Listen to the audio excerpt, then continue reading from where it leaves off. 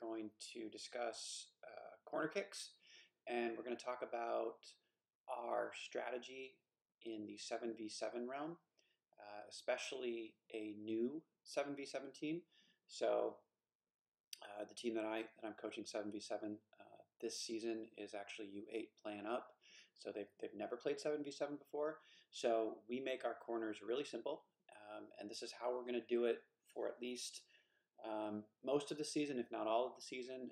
Perhaps in the spring, we will make it a little more complicated.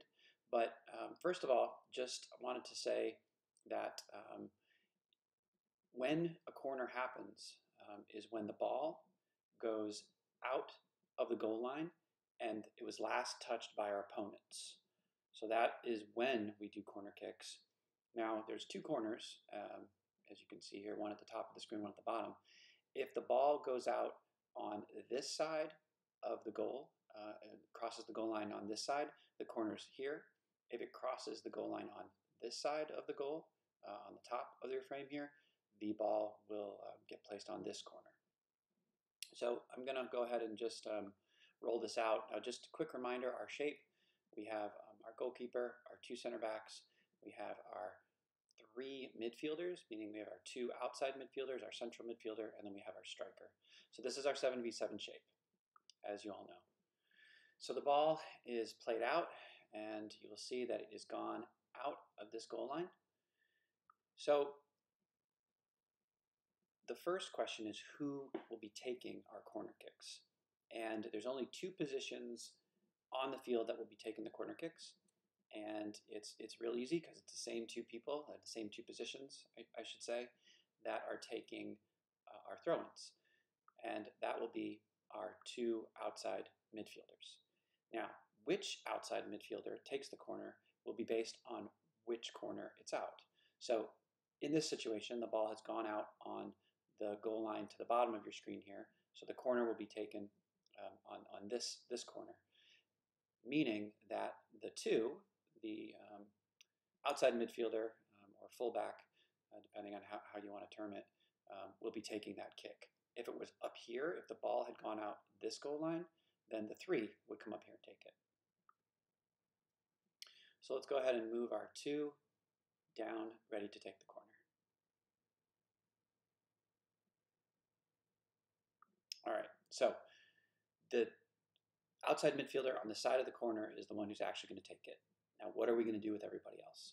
So our central midfielder will always come up and stand right next to the two for what we call a short corner. And as we get started, we are going to be doing almost exclusively short corners. And this is actually for a couple of reasons. One, at our age, a lot of us can't actually play a ball this far into the box that would actually be playable. But also, I want to start like this because then we can sort of build on from there. And so I'm going to talk about our short corners, which is going to be the majority of our corners, and then I'm going to talk about a situation when we're not going to do a short corner. So so the central midfielder comes and stands right next to whoever's taking the corner. If it was up here, the 6 would come up here and stand next to the 3. So the outside midfielder and the striker, the outside midfielder on the opposite side of the corner and the striker will come and stand right here in the corner, the opposite corner of the 18-yard box. So I'll play that out for you here.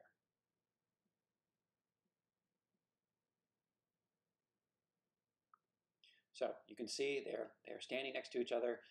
It could be a little bit more central. It could be a little bit more wide, but you're basically right on this corner of the 18-yard box. The 4 and the 5 central defenders have to come up.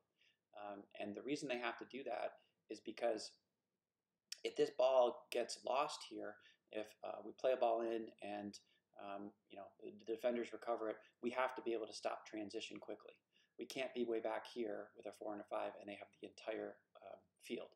If that happens, we want our 4 and our 5 to stay put and to slow them down or to just go win the ball back. What we don't want is if that happens that our 4 and our 5 center backs just race back here. You need to stay and keep this distance pretty much how I see it here. All right, so This is, again, our starting positions on our corner kicks. So the outside midfielder who's taking the corner kick will simply tap the ball over to the 6. Now, after he does that, the outside midfielder has to go around the outside this way. Okay, he can't just come in here because if the ball gets played to him, he's likely going to be offsides. All right, he's got to come around this way. So you will see he's starting to do that. The 6, and I'm going to add defenders here in a second, but the 6 is going to be encouraged to take their space and to really put pressure, either going 1v1 against a defender or dribbling it in here and getting a cross off. The 3 and the 9 have designated spots that they are supposed to go to. Okay, so the outside midfielder on the opposite side always goes far post. Okay, they will make a run to the far post, and the far post is the post furthest away from the corner, so in this area. The 9, our striker, will always go to the penalty spot. Okay, always. So these are pre-designed runs that they will make. So we'll just play this out. You can see that the 6 is starting to come into the box. The 3 is going towards the far post. The 9 is going towards the penalty area, and the 2 is kind of coming around. Now, the 2 will be an option as well. If the defenders start coming, which typically they do, and the 2 makes a run up in here, we can play that ball into the 2 for a shot. The 2 could easily slide it into the 9 for a one touch. There's a lot of options in here, but I want to make sure that if you're the 6, you take your space and engage defenders. Sometimes what I've seen happen early on in the season, as we've done this before, is the 6 gets the ball and just immediately plays it out to the 2 before defenders have even engaged him. And we don't want that. We want you to bring the defenders in so it opens up space. So in this scenario, we play the ball into the 9, who I don't have him shooting, but obviously gets it played in there. Okay.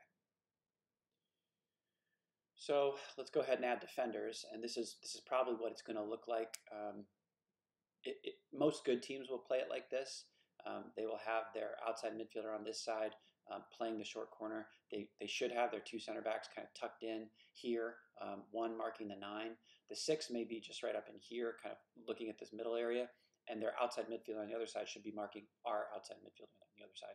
Now, this often doesn't happen, and the defenders are less organized than this, but I wanted to show this against a more organized corner defense, because the good teams eventually, as we progress, will do this. So this is what it looks like with defenders. You can see that, again, the ball is played immediately to the 6. The 2 runs over. Remember, the 9 is going to the penalty spot, and the 3 is going to the far post. And as you can see here, what's happened is this has forced the 2 to make a decision. He either has to come with our 2, or he has to come and engage here. Now, most defenders our age will not have the discipline to stay with the 2, so it likely will come here. So what will happen many times is the 5 and the 2 from the defenders come in and close this off, and a simple ball here to the 2 is on, and the 2 can either dribble in and take a shot, or the 2 can play that cross into the 9 or the 3. But in this situation, I've just gone ahead and said that the 2 stays with our 2. So now we have a 1v1 situation, and this is exactly what we want. We want our central midfielder 1v1 with the 5. And so there's several options here. R6 is absolutely welcome to go 1v1, try to beat this guy. Or if this is on, go ahead and play a cross in here. And you will see that I just say it's on, cross gets played, and boom, we score. So that, again, is how we set up for all of our corners. And I just want to, one more time, go over the outside midfielder takes the corner, plays it short into our 6, makes a run over the top, okay? The 9 goes to the penalty spot, and the outside midfielder on the opposite side goes to the far post.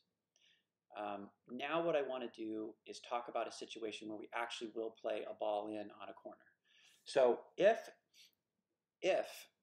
they play 2 guys out here, and the good teams, if they're going to do this, will bring their 9, who typically would sit up here looking for a rebound and a counter, will bring their 9 down.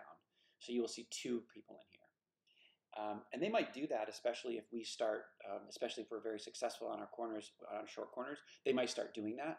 If they do that, that is going to be our trigger to play it into the box. So if that happens, what we want to see is our 6 will come over and stand right here in front of the 9.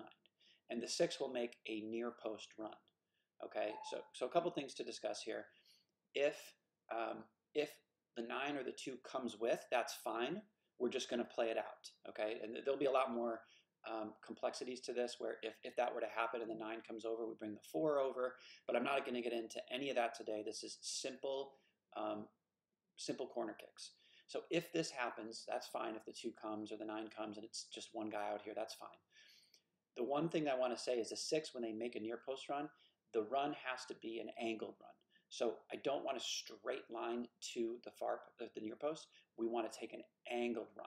All right, we want to come down here, then come over. All right, because a lot of times this near post run could be a knockdown play, or if it comes in, you're going to want to be at this kind of an angle because the ball actually might come in on the ground. The 9 and the 3 do nothing different. The 9 goes to the penalty spot, and the 3 goes to the far post. So let me just play that out for what this would look like. And if you're the 2 here, you have to take a couple steps back and really try to get it in the air, which I know can be challenging at our age, but try to play a lofted ball that lands somewhere in the box in front of the goalie. Or if you're going to if you're playing near post, play it in front of the goalie here. What we don't want is a ball that just goes right to the hands of the keeper. So I'm going to go ahead and play this out. You can see the 9, and I have this arrow here. The 9 goes to the penalty spot, but I want you to look at the 6. The 6 is making an angled run. You see how he turns there. All right. 9 still at the penalty spot. 3 is still at the far post, and you can see we go in. So, guys, if you have any questions on that, please feel free to let me know in training, or if you're just watching this on YouTube, go ahead and feel free to have questions in the comment section. Really appreciate the support. And this is kind of, like I said, how we're going to approach our corner kicks at the 7v7 level this season. Thanks a lot.